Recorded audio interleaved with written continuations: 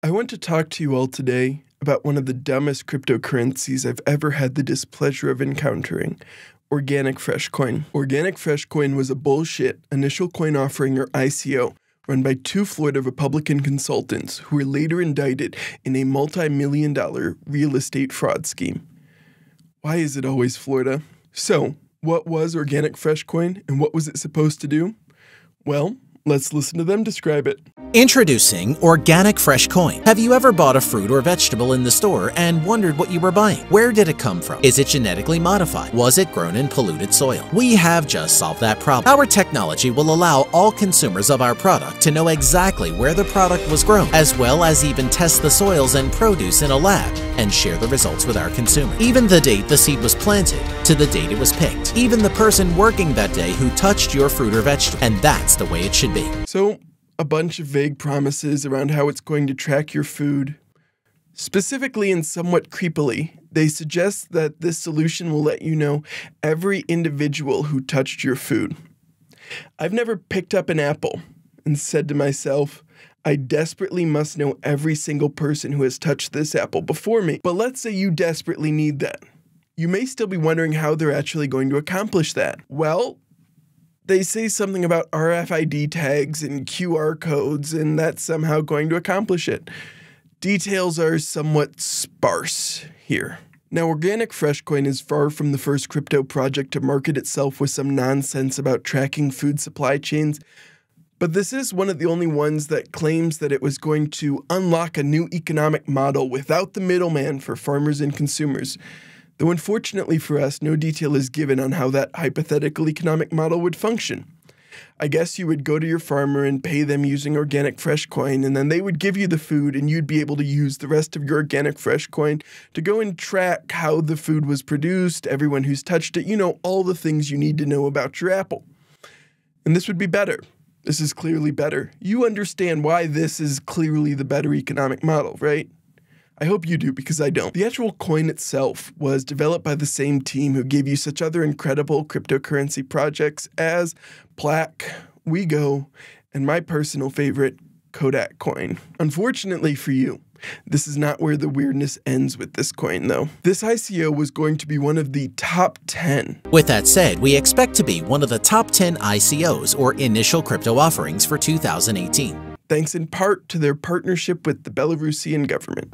OFC is the first cryptocurrency in history that is backed up by the Republic of Belarus and is a legal ICO. Yep, Lukashenko's Belarusian government.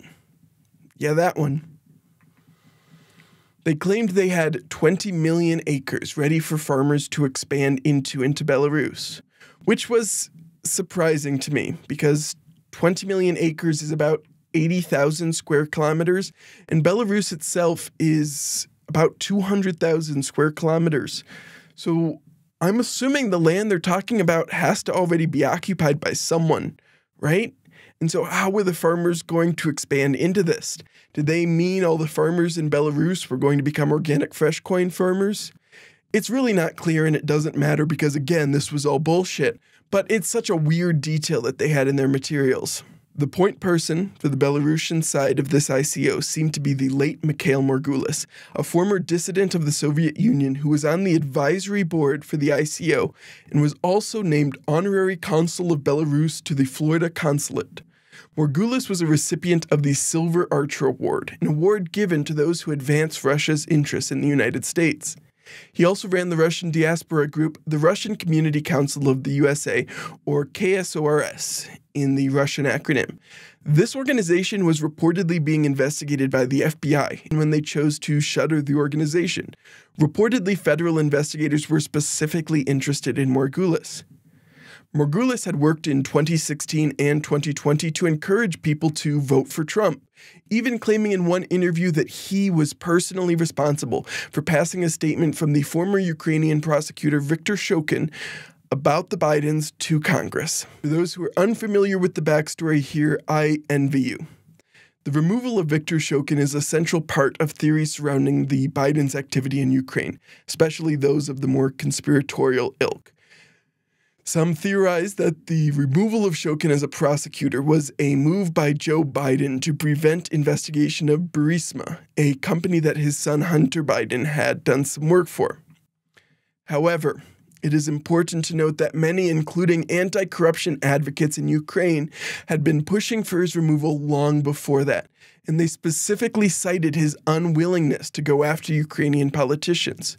There were literal street protests for his removal, and pressure from the EU, the IMF, and yes, eventually the US government led to him submitting a letter of resignation. But he would later ignore that letter of resignation, return to the office to launch raids against anti-corruption groups before Parliament finally forced him out. Furthermore, reporting suggests that he was intentionally not advancing the Burisma investigation and was trying to use it as a way to solicit bribes.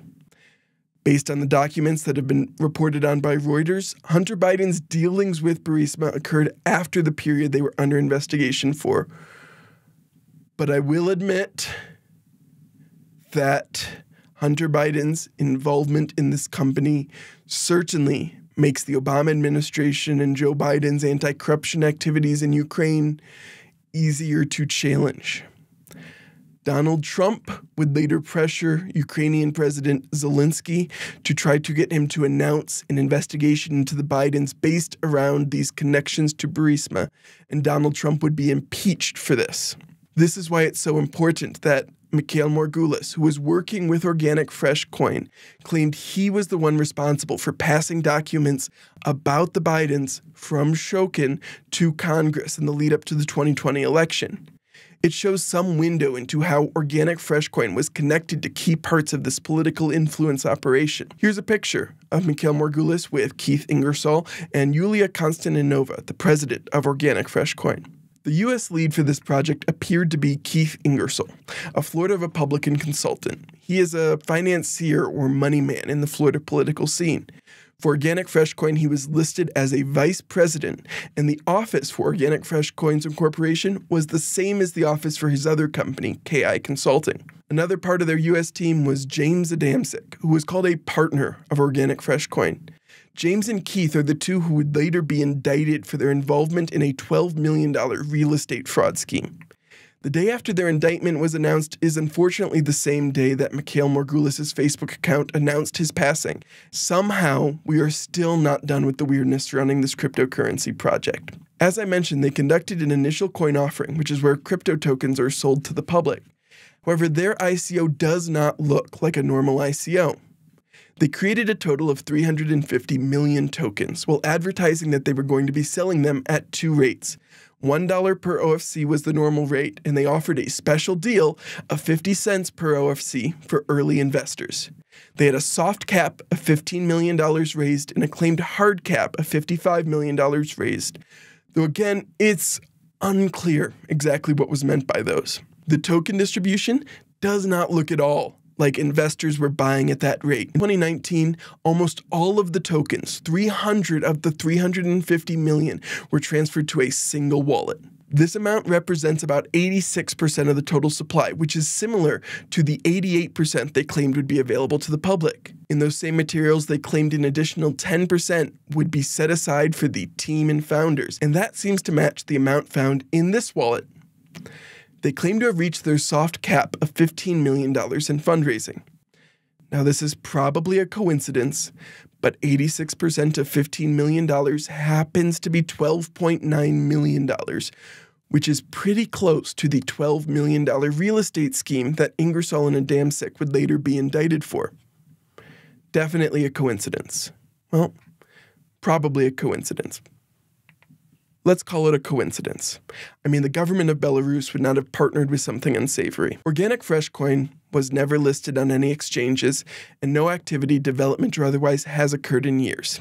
Now, before I begin my next long-winded explanation, I need to be clear that no one involved with Organic Fresh Coin has been indicted for money laundering, and we do not know it is a money laundering operation. But you may be wondering how an ICO could be helpful to money launderers. So let's talk about that. Imagine you have a big pile of hot money that you need to do something with. You take that money, you go to a rogue over-the-counter trading desk with lax policies, and you convert your hot cash into nice cryptocurrency. But you don't actually want cryptocurrency. You want money in the banking system because people don't buy and sell things with cryptocurrency. And so what are you going to do with it? So you need to find a justification to have that crypto, sell that crypto, and reintegrate those proceeds into the banking system. One hypothetical way you could do this is by setting up a company that conducts an initial coin offering. You start selling some token that this company offers, except you are actually the one who are buying up all of that token using the cryptocurrency you purchased from the over-the-counter trading desk using your hot funds. If you're smart, you'll do this from a whole bunch of different wallets that you distribute it to. And if you're dumb, you'll do it all to just one wallet. Now, the company you set up has a justification for having this cryptocurrency. They just conducted this ICO. They did the sale of this other cryptocurrency, and that company that conducted the ICO sells the crypto they gathered in the sale, which again is all coming from that hot money, and they now have the proceeds of that sale, money in their bank account, and they are good to go. This works even better if hypothetically you can get a government or something on your side who's able to help you get a bank account and deal with some of those difficulties that many other cryptocurrency companies have. Hypothetically, of course. Congratulations. Through one inauthentic initial coin offering and a couple of over-the-counter transactions, you have helped obscure the flows of this dirty money. Was this what Organic Fresh Coin was really for?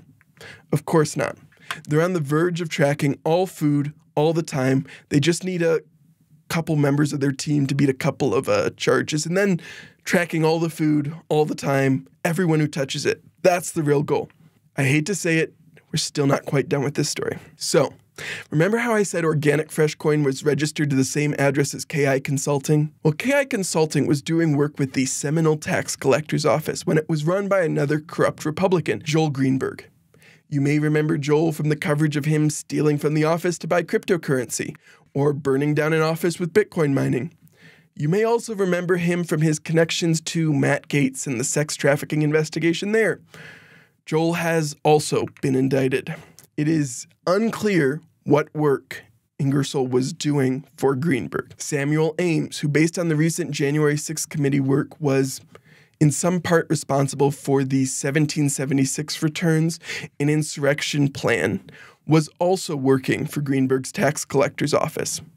Small world. In that same small crypto world in Florida, we see Eryka Gemma, or Eryka Flores, depending on which name she's going by that day, a cryptocurrency advocate and venture capitalist in Florida who allegedly was the one responsible for passing along the 1776 returns, the insurrection plan, to Enrique Tarrio of the Proud Boys. Organic Fresh Coin is this small window into this dangerous alliance between these Republican cryptocurrency advocates in Florida and attempts to influence and disrupt American elections. On its surface, it's just a bullshit several $million-dollar crypto nonsense, like so many others.